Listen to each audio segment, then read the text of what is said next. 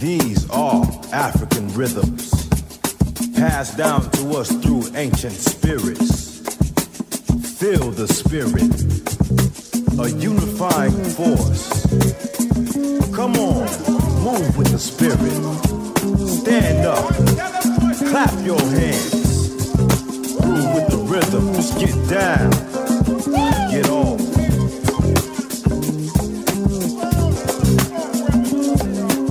Welcome to Africa World Now Project. I'm your host and producer, James Pope. Today, Kumina Queen, a film by Nyasha Laing. Africa World Now Project is next.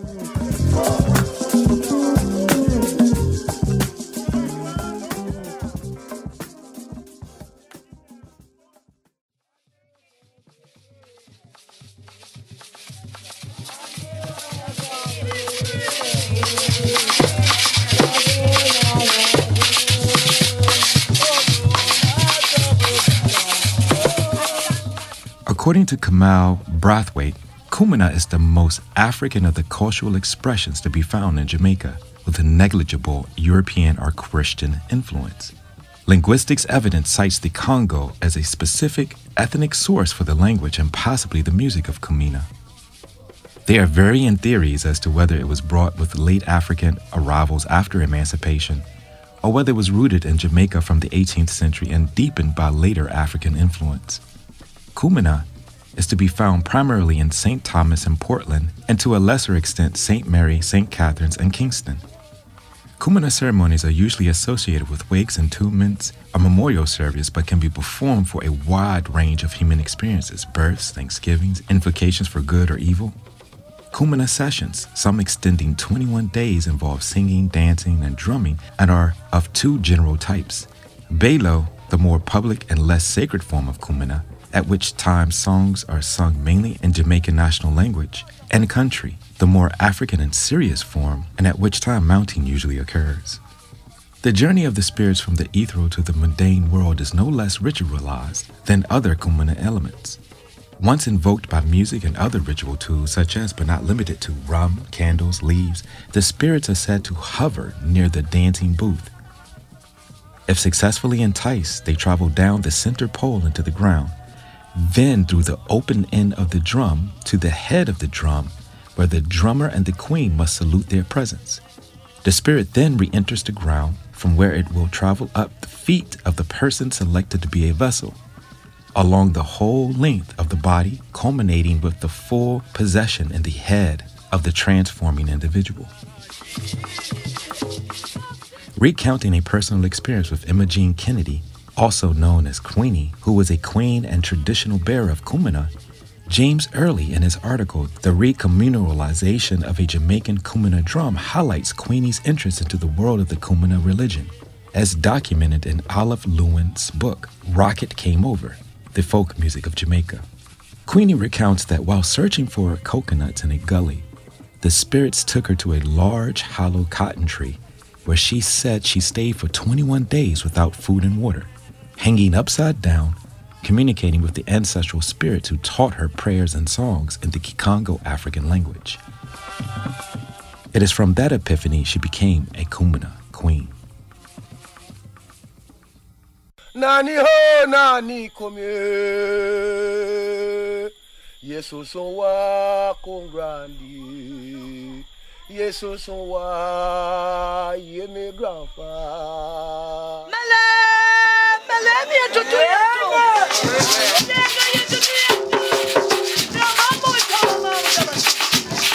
Kumina is not something you play around with. Most people are afraid of Kumina because it's a high power spiritual thing.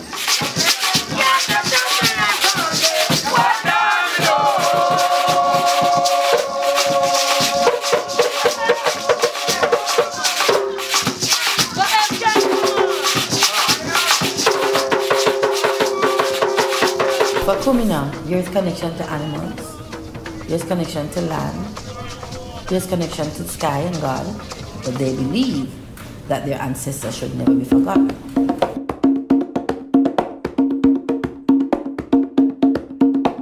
I was once with a drummer and he was going through some rhythm patterns for me. And then in the middle of his demonstrating and my listening and so on, he spun up off the drum and began to dance.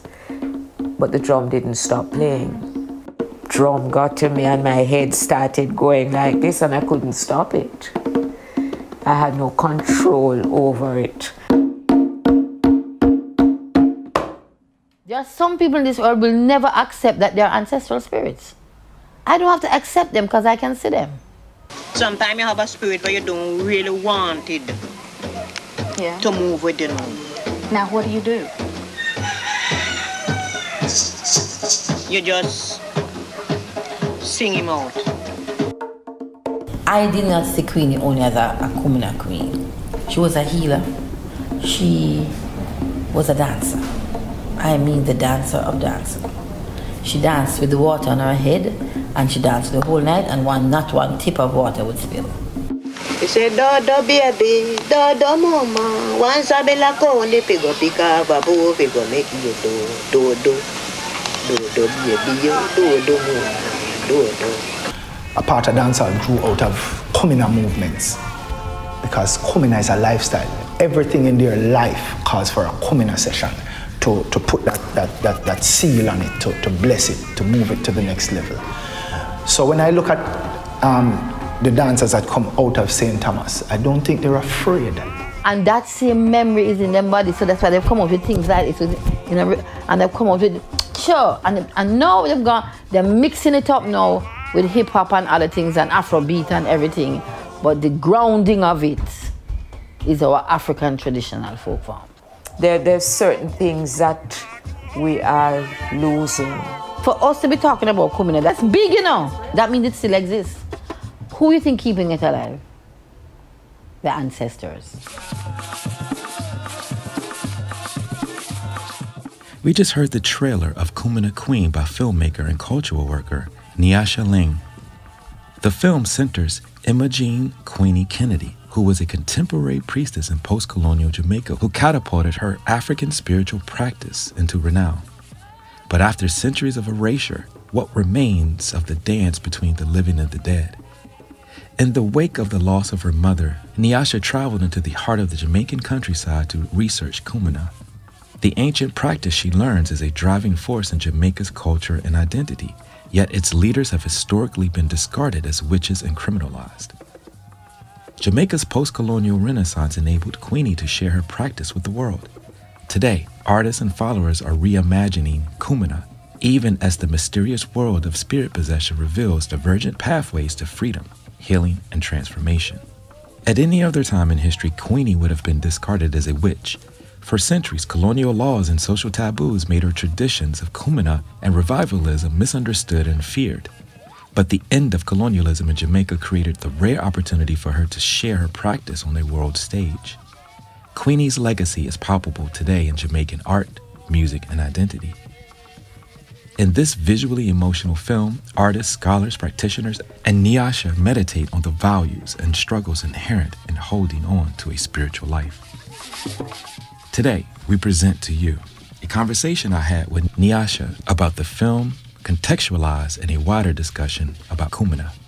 Nyasha is a documentarian who works to transform our understanding of diverse social and cultural movements and practices.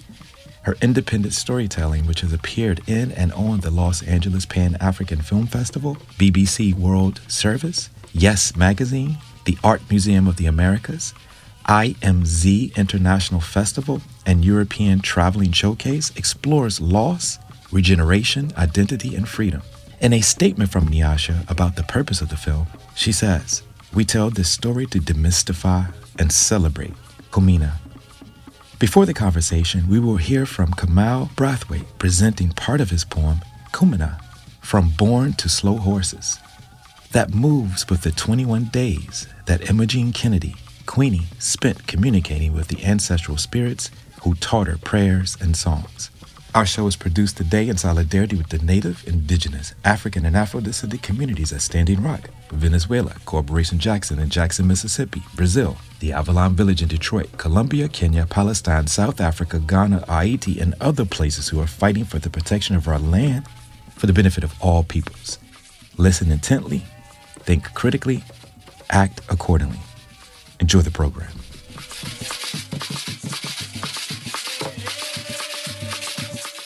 On the first day of your death, it is quiet, it is dormant like a doormat.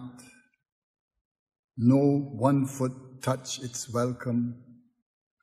Its dust on the floor is not disturbed, nor are the sleeping spirits of this house.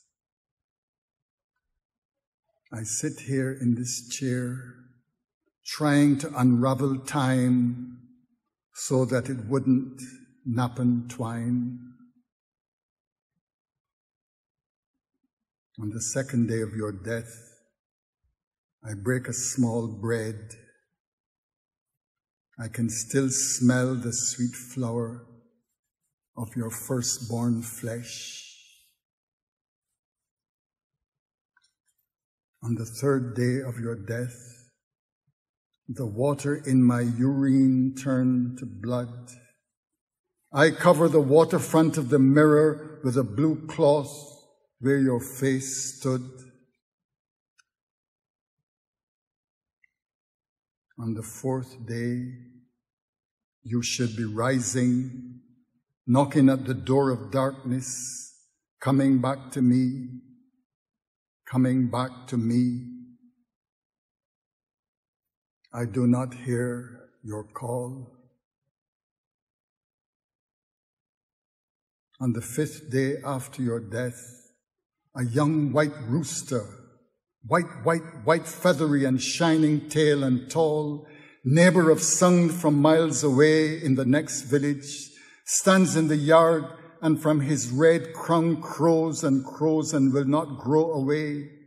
He struts round to the back of wall, his one eye clicking as he crows, comes to the glisten of my window and he crows loud like the overflowing voice of my Trelawney waterfall, where there are no tears.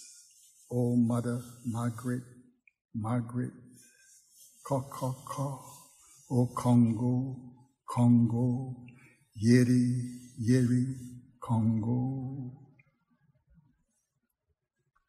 On the sixth day after your death, there is this silence of flowers. Their petularies say their shining needs soft water, needs sweet showers, needs sweet rain from heaven. I see them once again inside the chapel of my funeral. On the seventh day after your death, the yellow flour in the cupcakes in the kitchen have gone sour. There is an eye of rancid in the middle of their meal. I am unhappy, like the wind and tides are restless river divers. I can't find you, I can't find you. I cannot be consoled to rivers' dreams and divers. The mad dogs of the pasture kill the cock and pillage it. Mad woman wind is scattering white, screaming feathers, petals over all the brunt and burning ochre-color land. On the 8th day after your death, me do nothing. I couldn't even get your English 8th spell straight. On the 9th day of your death, you rise again from off the dead. I see you now, and at the hour of your not softly dead. It is my pain, it is my privilege, it is my own torn flesh, torn fresh. Oh, let me comfort us, my child. Is not your heart is broken? On the 10th day of your death, my love, my sun, my shining.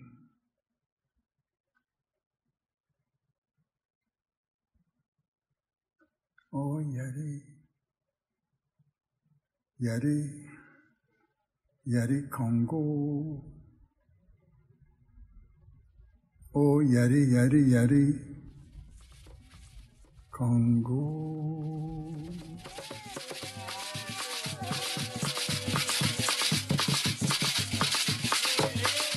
Thank you for taking the time to join us today. How are you doing? I am great. I am so excited to talk to you, actually, and I'm really grateful for the space. And honestly, I mean, this is the reason why the space is provided, is to really, provide a platform. I generally do not like the term voicelessness, or provide a voice for voice. I don't think everybody has a voice. And I think that, platforms are those particular ways to amplify those voices, but also to carry them across distances, across time and space. So, thank you for taking the time out of your busy schedule, to have a conversation with us about your work, about your recent work, a documentary film. Talk a little bit about it. Talk a little bit about, what the subject matter is. Let's start there, and then we'll move from specifically organic conversation from there. Okay. Great. So I am going to place myself quickly in Washington, D.C., on the land, I think, of the Anacostia, and I'm happy to be here because when researching this film, it's called Kumina Queen, I got a lot of support from the Smithsonian, and we know the history of research institutions and cultural preservation orgs in this country, but I was really grateful that the woman who's featured in the film, who died in 1998, Queen Imogene Kennedy, had come to the Folk Life Center and performed several times, and some of the elder archivists and preservationists and historians in this town saw fit to work with her and have her meet audiences in DC and share her work, and also travel around the US. So a lot of that footage is no longer available, but the little bit of footage that there was, both here and in Jamaica, I was able to use to do my research and to make this film ultimately. No, so let's talk a little bit more about that. I mean, we actually have a smaller circle. I saw that James Early actually had a connection in the context of this. Let's talk a little bit about the pronunciation, and I'm going to make sure I get this, is Kumina, correct? Yeah, or Kumina. Kumina, good. Talk a little bit more about that particular and subject matter, but also in the context, and we'll move into Imogene as well. Yeah, so Kumina is a folk form. It's a Jamaican cultural and spiritual folk form. And I say that because it's referred to as one of the, I think, 7 folk forms in Jamaica that come from African or syncretic spiritual practices. And many of them have dance and song associated with them, some of which are still performed, maybe not widely, but publicly, like by organizations like the National Dance Theater Company of Jamaica. And so there's quite an effort to preserve some of these forms, but they are dying. And Kumina is one of the forms that is most, that has been by scholars associated most closely with Central Africa and with the migrants from that place during the 19th century as indentured servants. And so that may be one of the reasons why it was so well preserved up until the a couple of decades ago. It involves song, dance, and spirit possession, and the purpose is to venerate the ancestors. And let's talk a little bit more about that. I mean, what is interesting is the variations and the ideas of spirituality that move throughout from Africa, the continent, and they I don't like to say basically because they evolve. They evolve, and you mentioned syncretic. You mentioned the cultural retention of Africa. you talk about, and this particular tradition, spiritual tradition, comes out of the Kikongo, mostly people. Talk a little bit more about, it as a tradition, its developments. Talk about the syncretic nature of the particular tradition as well. And then we want to move specifically into Imogene, being that. Yeah. So on a surface level, because I've only learned from the scholars, I would say that it is a tradition that is primarily acquired through descent and lineage, or at least traditionally it was. Your family practiced Kumina, and so you practiced it, or your grandmother did. Maybe it skipped a generation, and then you learned it. Just in the same way that we know healers often picked up the gifts of their ancestors, and we can talk about that in a minute. But it is also less syncretic in the sense that it was not practiced in the church. It was practiced in the yard, and is still practiced in the yards at nighttime, in the dark of night. Really only because of COVID did I see groups practicing it in the daytime because of curfews in Jamaica during the pandemic. But yeah, so even if you didn't, if you weren't born into a Kumina family, you may have been in a community where it was practiced, and you may know family members who are still practicing it, and that's the way you would be exposed. You would learn the songs, you would learn, of course, the hypnotic rhythms of Kumina that are, those polyrhythms, and that's the way that a lot of people are attracted. And as we know, in many communities throughout the diaspora, drums were a way to communicate even when banned, when you wanted to send a message or you wanted to gather when gathering was prohibited. So this is a really central, a sustaining ritual in the community. And I like the fact that, and it's funny because I'm steeped into this particular processes of engaged in community education process, but also institutional education process, really mapping and kind of really trying to understand the synchronicity process, but also the fact that a lot of the form of the function of synchronicity misses the African tradition or the continuity of the African tradition that it develops on its own. And you mentioned that specifically. Could you talk a little bit more about, because I'm also hearing an initiation process that goes through generation as well, carried on through rhythms. Could you talk a little bit more about what you understand? And also, we'll pause because I wanted to see, I was going to ask how you captured that at the film as we start talking about the film itself, but could you talk a little bit more about your understanding of it as you're steeping yourself into this? My understanding of the initiation practices or lack thereof, right? Yeah. Sure. Is that there's a gap there. There were Kumina queens, that's the title of the film, and kings who were able to access spiritual knowledge. And the way they accessed it was both through the drums and through their environment. And they, Queenie, who's the subject of the film, we'll talk more about, told the story that she went into trance at the first time at age 17 at the seed of a silk cotton tree. These old trees that appear almost like giants, like humans, that were believed to have housed spirits and ghosts of the ancestors, that were believed to be a portal between the living, the world of the living, and the dead, the world of the physical world and the world that you can't see. And so she was able to acquire songs and stories and memories that may not have been available to her otherwise, and not available to others. And so she went into trance again at the age of 21, and she became a healer. But there was, as far as I could see, no formal practice for acquiring spiritual knowledge in that community, in those communities. All there was the ability to access that information. And then if you did access that information, then you became a leader, and then you were able to,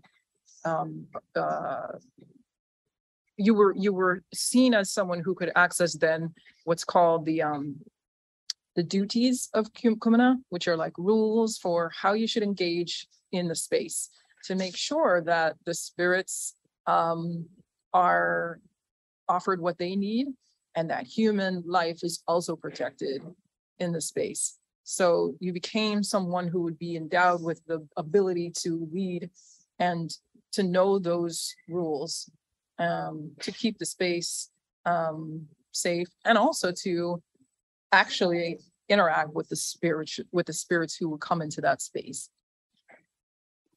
And this is very important as someone who looks at spiritual traditions as a form of resistance as well.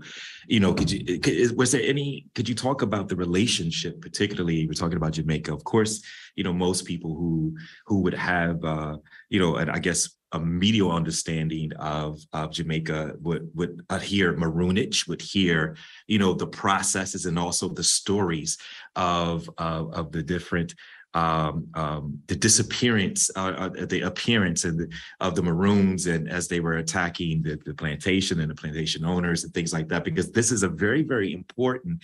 And I want to, what is interesting is that we often miss the fact that what we're talking about is an attempt to merge and balance seen and unseen forces, which is something that is consistent in an African epistemic or ontological understanding of a world, right? So this is a very fascinating, you know, film that you're making and trying to really help put a view on this particular practice.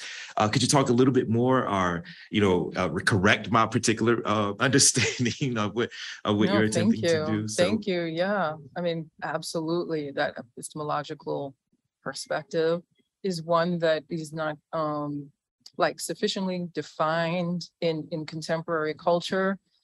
People, whether it's through dance, and I believe, you know, one of the tools in the film, and it's not even a tool, it's just the nature of documenting a spiritual practice like this, is that you engage with the drums, you engage with song, and it is all in a call and response, that fundamental channel that is used in that in many African practices is derived from that interaction between the seen and unseen. It's the call and response, because when you call, you know your ancestors are answering. So music and rhythm and chanting and dance are the vehicles for us to experience and inhabit this world, even that we might not be familiar with. And it is also the tools that are used in the practice to access a higher level of spiritual awareness, right?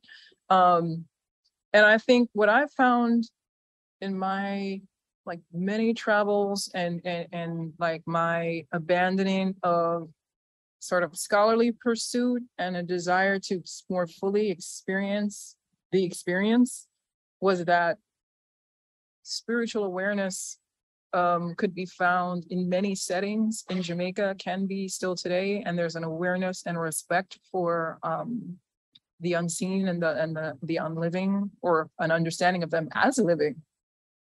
And I think that is what's helped to sustain a practice like Kumina. However, it's quite stigmatized, or it was quite stigmatized historically because of the criminalization of practices like obia throughout the Caribbean. And so there's still a need to, you know, celebrate it and to spread awareness around practices like this. I wanted to pull on one of the thoughts that you just shared, which is very important. You mentioned the moving or abandoning the academic process, and I would probably, you know, say that studying Africana ways of being and forms of knowledge is, you would have to, in the context of very specific parameters that academia places on how we study African and Africana life, right?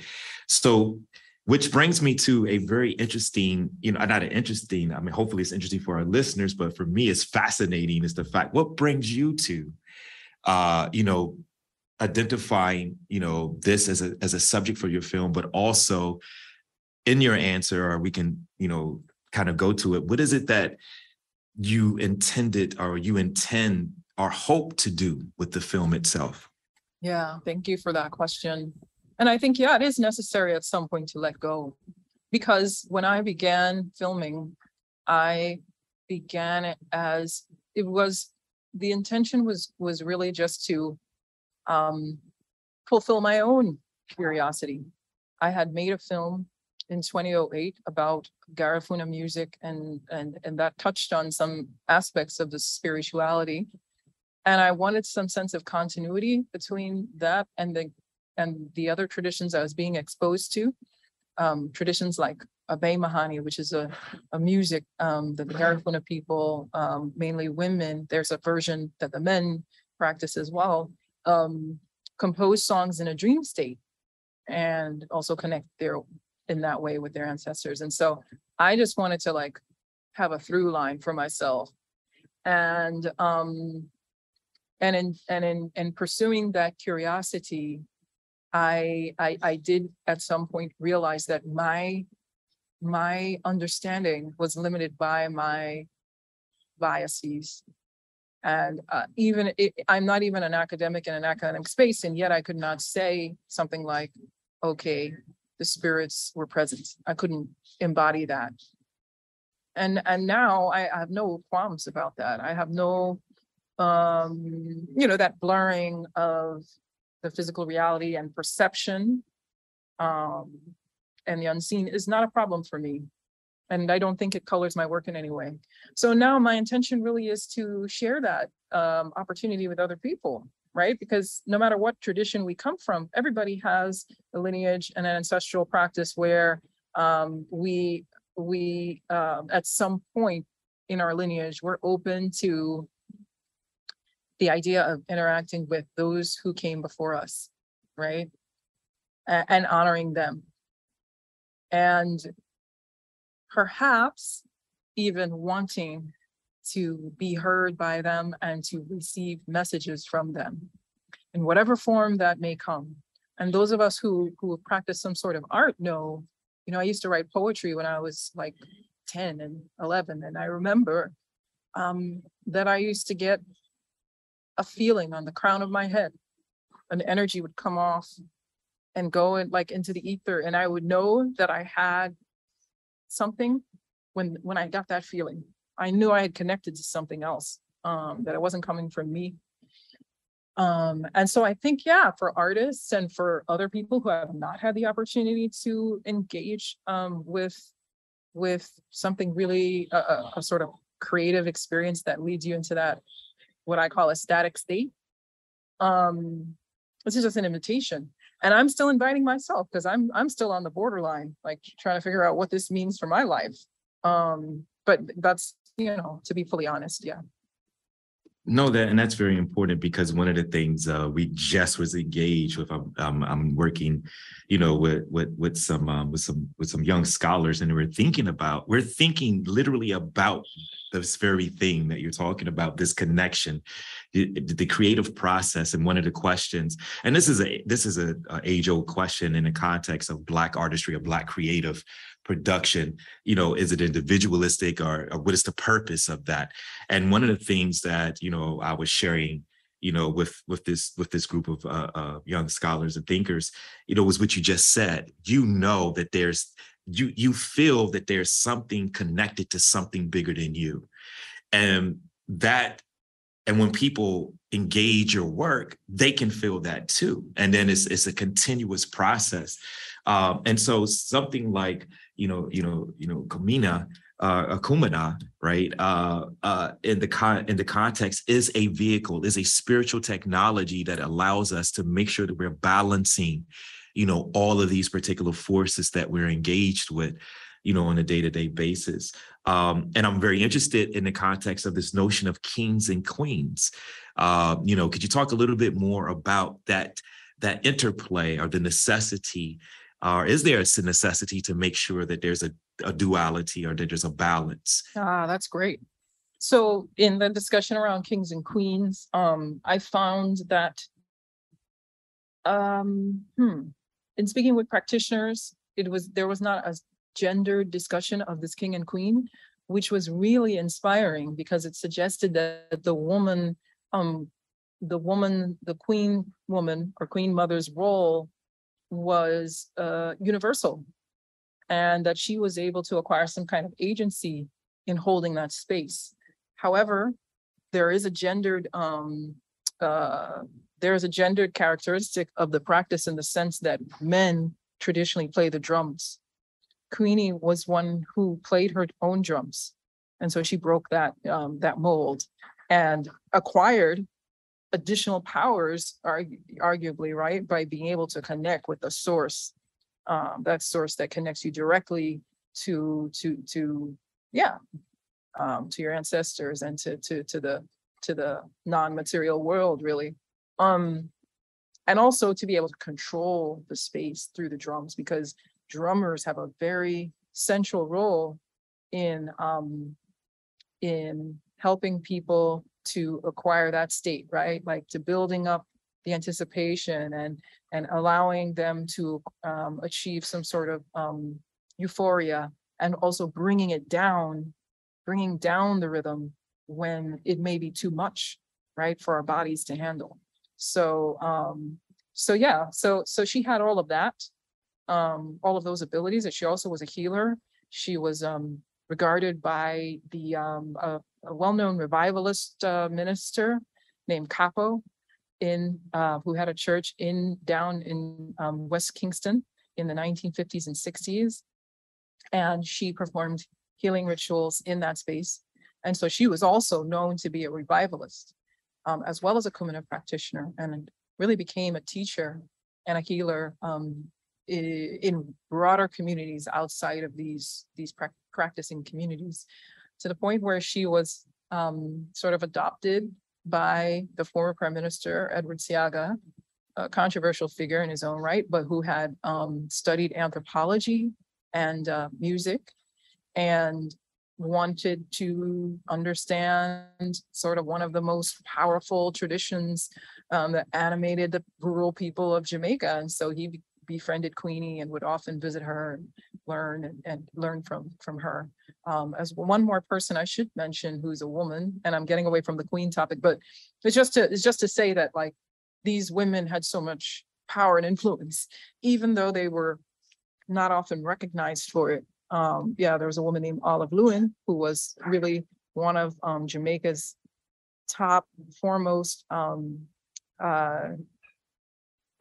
folklorists, and also helped to found the Jamaican Folk Singers.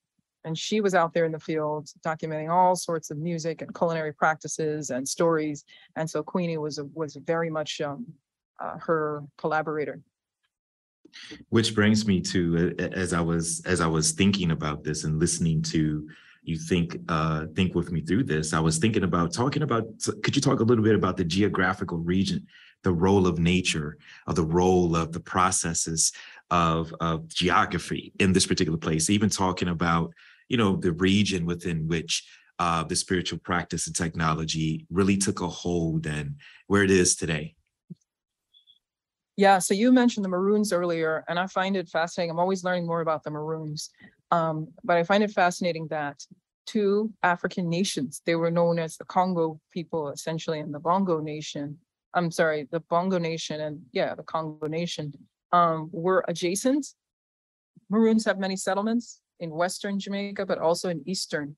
Well, it's three main settlements, and one of them is located in Portland, the parish of Portland in Eastern Jamaica. And so the Kumina people lived in St. Thomas and in Portland.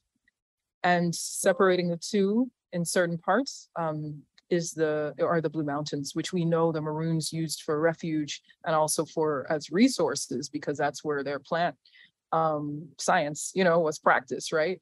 From those trees. And so in Eastern Jamaica and also on the sea, these people lived and still live and interacted and exchanged practices and technologies and music, some rhythms, but the rhythms still the rhythms that are maintained today, like the Kumina rhythm, is distinct. And is associated with that place of origin, right? And other Jamaicans, have migrated and shared the music and the practices with others. And so, like I said before, it's not necessarily, everything is dynamic and culturally evolving in our spaces. And so it's not necessarily restricted to one area anymore. So I'm thinking about, the little bit of the logistics, and this is for, folk who are interested in kind of understanding, you mentioned a little bit about how you came to this particular subject as a genealogy of study and discovering, one's collective self to the processes of one's historical and ancestral, genealogies. But, I wanted to kind of really talk about a little bit of the, just to have a little bit of the logistics of the where are you at with the film? What do you need from the community with this film? Because I know that those who are listening will be very, very eager to help and join a collective process to kind of make sure that the film reaches an audience, a global audience, a national audience, a local audience. So could you talk a little bit about where you are in that particular processes of the film, the production? I believe the film is done. However, where we at with that particular process, and also, and again, we'll repeat this, how can people really support the work that you're doing? Thank you so much. Yeah, so three things I want to say, and I'll end with the information about the film. One is that I'm excited to get this film back to Jamaica because that's where the practitioners live and can provide even more insight. What's going on with the Kumina Kings? We haven't seen a Kumina King or a Kumina Queen in maybe a decade, but there must be someone coming up. These conversations can be had. Then around my lineage, I am a Belizean American. But when I traced my roots and I had been traveling to Jamaica for over 20 years, I discovered that, yes, my roots were also in Jamaica because many people had migrated. And I was able to trace that. And then I did my DNA and I found that the specific places where those folks were from. So that was really fulfilling. And again, that, kind of like answered that question around the connectivity. My background is Creole. It's not Garifuna, but it was that inquiry about Garifuna culture that led me to discover this, as you mentioned, the set of genealogical pursuits. And that's a lifetime of learning. So the film is finished. And with it being finished, it needs to go out into the world. It will be launched internationally in September. I can't say where yet. But we go and we take these films around. And I do believe that films like this, because of our desire to connect, we need to travel with them, right? We need to go to Africa, we need to go to England, we need to go to the Caribbean, and right here in our metropolitan areas where folks are really interested in learning about their lineages, we need to share them, and that's my goal for the film. It also can be a conversation starter, I believe, around women's roles in healing spaces, and I'm really excited to partner with women's organizations in the U.S. to do that work. And then finally, the help that's needed to actually launch the film, even though it's finished, is financial. So we're having a couple of screenings in the coming months here in Washington. And we do ask that people, share it with others, come and join the screenings, whatever they can give. And if they're interested in partnering, the website will be up, kuminaqueen.net, in probably a day. And then they can just send the query, say, hey, my school, we are interested in screening this maybe next year after the film is launched. And we can then plan how this film is going to be able to engage local communities and also how we're going to finance that work.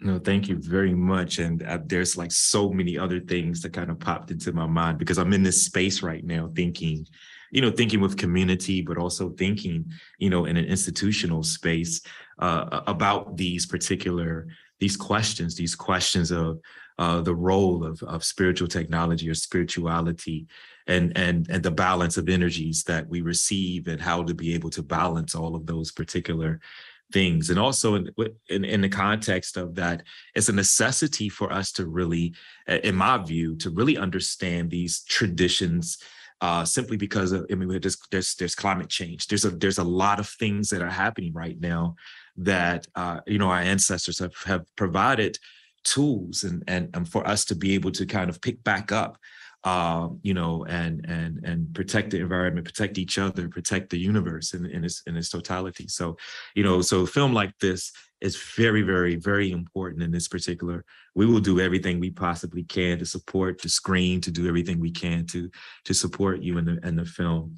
But again, we're looking for other people, and we'll put a lot of the information when we release this out through the different platforms that we have as well. So I just want to thank you. Did you have any closing thoughts or anything that you wanted to say per se? I always like to make sure that you know, the people are not hearing me the last. I want them to hear you for the last particular. You were just so eloquent with what you just said.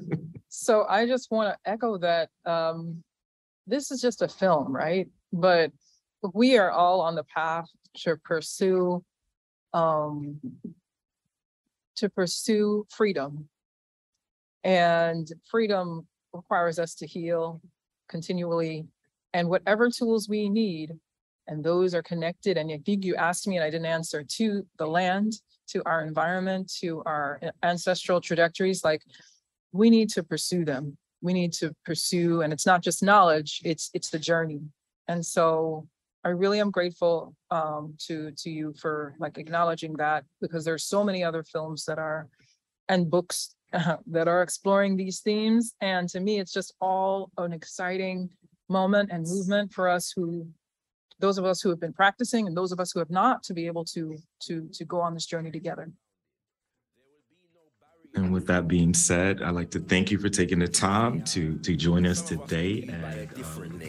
Coming from the heart of our nation, felt the rhythm of the universe and harnessed the vibration, translated through sound pattern. Who could deny their body the freedom of this movement? Arms in supplication to the sun, feet caress the earth. We dance balance in the universe. While captors perverted our world, we kept our souls free, knowing our bodies would join us soon. Make I know, in this essence I grow, kept my manhood housed in this rhythm, knowing the world could never find it there. Unleashed it, circumambulating I woman in celebration of all that she is, because I knew her divinity, knew she was the portal and I the key, knew this world was governed by the demon of separation, knew liberation depended entirely upon our connection, knew our harmony had to be kept secret, whispered in this symbolic code of synchronized bodies, praying our children never lose this language, knowing if they do, the code will rediscover them, and those who have ears will hear us in the rhythm, calling I back to myself, calling I forward to myself. Through I rhythm, I and I preserve harmony in the midst of destruction. Through I rhythm, I know I self. Through I self, I know creation.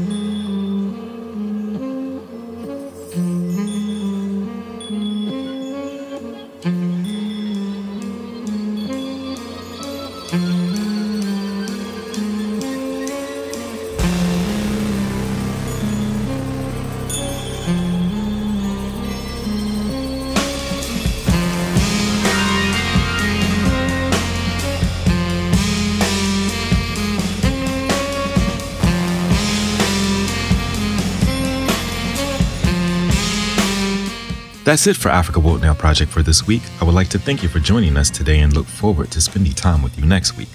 We can be reached through all your regular social media platforms. Email africaworldnowproject@gmail.com. Follow us on Twitter @AFWRLDNWPRJ. Instagram @AfricaWorldNowProject. Access to our other media platforms can be reached through the bios of our social media. I'm your host and producer, James Pope. The Africa World Now Project Collective consists of international media journalist, executive producer, and human rights activist, Mwiza Muntali, Africa World Now Project media correspondent, Funa Ngonda, senior research, content contributor, and production director, Dr. Tasneem Siddiqui, senior research, content contributor, and production associate, Dr. Josh Myers, associate producer and content contributor, Dr. Keisha Khan Perry, content contributor and filmmaker, Kurt Orderson, technology advisor, it's Byron Gray of Grayworks Technologies, and creative directors, international creative and artist designer, Tabassum Siddiqui and Judah Pope. Africa World Now Project can be heard every Wednesday at 7 p.m. on WSNC, NPR affiliate and broadcast service of Winston-Salem State University. Programs are archived and available on all podcast platforms. Search Africa World Now Project. Until next week, be safe, be peaceful, and above all, be intelligent.